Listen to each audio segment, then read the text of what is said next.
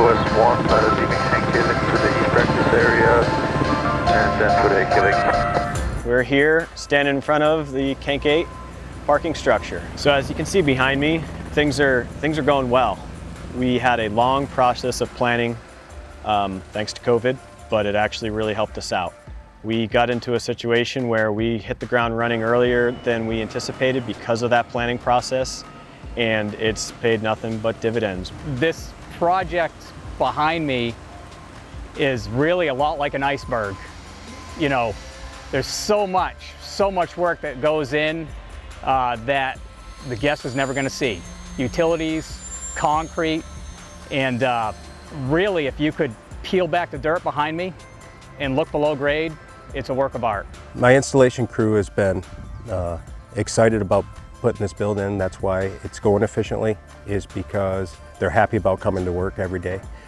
These guys have been working real hard, 6 days a week, 12-hour days, and still they come to work with a smile on their face because they like being here and doing this installation. It's important to them to do great work.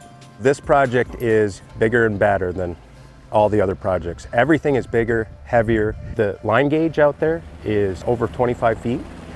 The haul rope is 54 millimeters, which is almost 2 inches. All the steel that is produced for both top station and bottom station are super heavy duty. On concrete day, everybody's got their nerves in their stomach and stuff. It's a lot of people's first time around a helicopter. Our installation crew, we had plenty of veterans, but the excitement of getting the concrete and just getting it started is the hardest part. Once it starts going, it's a quick process. We poured 205 yards on this whole lift line from start to finish, and we did it in almost 9 hours. It's unbelievable the amount of work you can get done in a remote area with that helicopter here.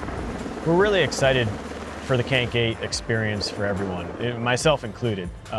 You are going to come into a building that has snow on the ground and it doesn't exist anywhere else, which is amazing, but you're immediately out of the elements. You're going to come to a load line where you have almost double the amount of time to actually load the lift when the gates open versus the Kanc quad that used to be here. The carpet that you'll get on it has an adjustable height feature to it. One that I'm most excited about is the locking restraint bar.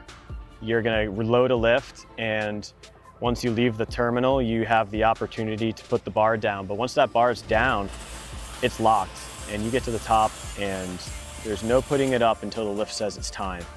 Working at Loon Mountain with the management team of Jay Scambio, Brian Norton, Ken Mack, super people to work around.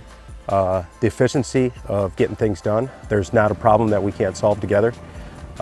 Jason Moore from Engelberth, down while we're working down there. He's also great to work with. As a team together, we have pulled this project together and been staying ahead of schedule, so that way things are getting done the most efficient way.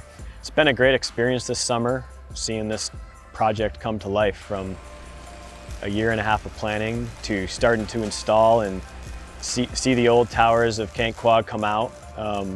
We can remember back to when we had W1, W2 here, riding that lift versus the Kanc quad that came along in '95, and now what we're going to the Kanc 8. I mean, an 8-person chairlift with a bubble and heated seats is just, it's such next level, and it's a major step in our planning process forward into the future of the Governor Adams Lodge. It's the first piece of the puzzle. We knew we needed to increase our uphill capacity.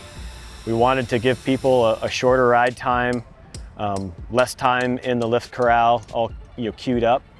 And we knew we needed to have that lift and that structure in. It allows that planning process to really kick off. It was necessary in the process to get us to where we could look at the Governor Adams Lodge, plan for additional seating and food options, programming options for rentals, and we've really just kicked that off. But in the end, what we'll have is a new modern lodge that's spacious and can accommodate really a lot of the things that we've been trying to offer for many years.